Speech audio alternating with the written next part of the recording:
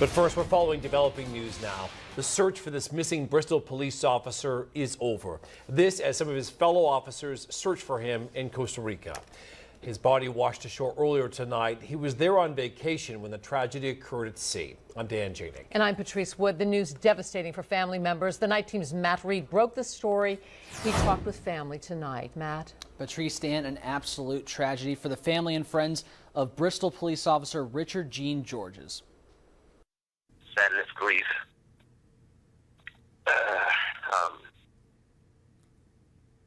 I lost my brother. After days of waiting, hoping for a miracle, it was the news Hensley, Elize, and the rest of Richard Gene Georges' family feared the most. We grew up together, so he's not only my cousin, he's my brother. Richard was last seen Saturday night swimming with his brother and cousin at the beach near their hotel on Jaco Beach. A rip current took Richard and his younger brother Manny out to sea. Manny was rescued, but Richard went missing.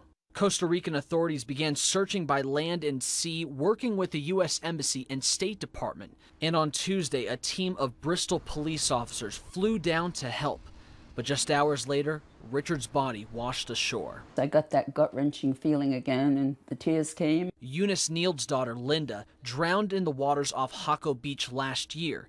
The 50-year-old from Lincoln was in the country working at an orphanage when she died. I just keep wondering, why don't the Costa Rican authorities do something? It's a tragedy that Jeff Dunsavage of the Missing Americans Project says is way too common in Costa Rica. It's a routine occurrence.